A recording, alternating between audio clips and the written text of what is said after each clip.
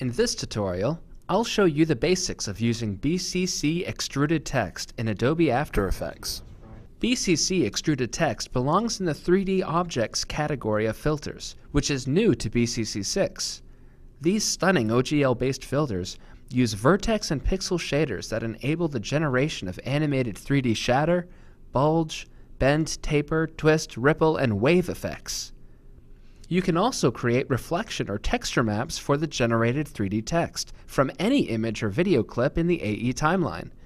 The results speak for themselves. You've probably seen BCC Extruded Text on TV shows and commercials. So let's get started. In After Effects, create a new solid layer.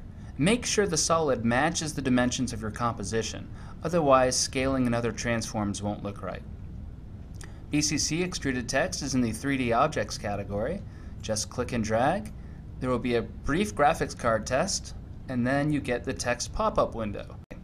So just give me a minute here to type some completely random text, and there we go. Now, as you can see, this is a fully functional text generator. You can edit justification, font, size, anything you would expect to be able to change in a text editing tool. You can even change tracking, kerning, and leading. Although I'm not going to change everything here that you could, but just be aware you can do a lot in this text editor alone. Okay, then hit apply when you're ready to start working with 3D text. And there you have it, instant 3D extruded text. Now there's a lot you can do to change how this text appears. For example, look at some of the built-in presets. You can change textures, you can make your own custom bevels or extrusions. You can do so much that I can't possibly show you all of it in one tutorial. So for now, I'll just give you a small sample of the different styles and then move on to showing you how to do some basic transformations. Okay, this is a nice rounded style. Let's work with this one. So I'm going to show you how to do some basic transformations to the text. I'm going to start with a rotation. Rotating the text is quite simple, really. Just expand the Transformations tab, and you have these controls here, rotate X, Y, and Z. Scrubbing either of these controls will rotate the text along that axis. Pretty simple, pretty straightforward. But suppose you want to be able to rotate the text using on-screen controls. Well, you can do that. It just takes a little bit of After Effects know-how. So I'm going to show you that trick. To rotate the text using on-screen controls, you have to create a null object. Make sure it's a 3D null object, and then expand the rotation controls. Good. Next, go into the text controls, go back into the transformations, get rotate X, Y, and Z into the timeline, then select them and add an expression.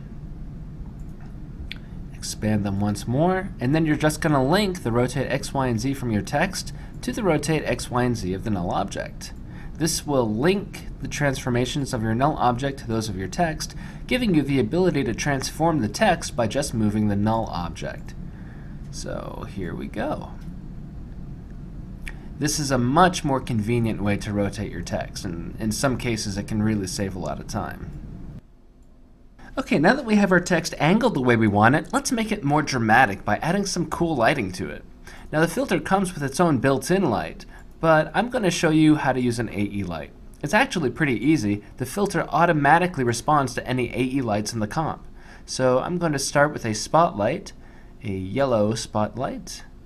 You might not think that's a good idea, but wait and see. Okay, and I am going to balance that out with another light. Let's use a blue one.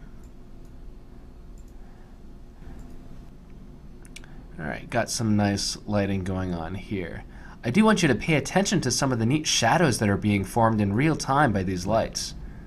This is also a good time to point out that you can create your own custom bevels and extrusions for the text. Notice how the text tapers towards the back. This was a custom extrusion created from an AE mask. You can save your extrusions and bevels and use them in later projects. Okay, let's add some motion to the text. Now the best way to give your text motion is to use a camera.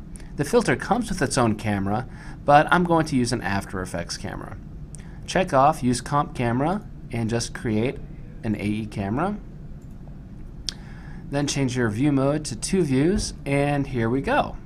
Now all you have to do to create a nice simple flyby is change the position of your camera and keyframe it. So I'm going to start with the camera a little bit off screen. Now you'll also notice that the rotation we put on the text might not look so good at all angles. So I'm going to actually shift the camera a little bit to compensate. We're going to do a nice simple flyby. And I'm going to change the path spline shape.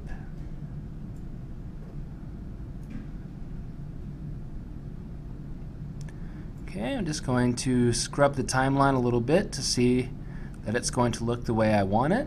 And now let's see what it looks like in render mode. Now before I go, there's just one more thing I gotta show you, and that's deformers. Look at curl, for example. Curl lets you bend and warp the text in not just one but 2 angles at once. Notice the real-time shadows that are being affected by the new text angle. Shatter is also really cool, and it should look familiar, unless you're one of those people who skip through a tutorial just to see where it's going. The other deformers are also great. Pulse, ripple, there's actually so much I could say about them I can't possibly fit it into one tutorial. Speaking of which, I'm out of time. If you need more help, check out the built-in PDF help file that comes with all BCC filters. Or visit our website at www.borisfx.com, where you can find more tutorials on extruded text and other BCC filters.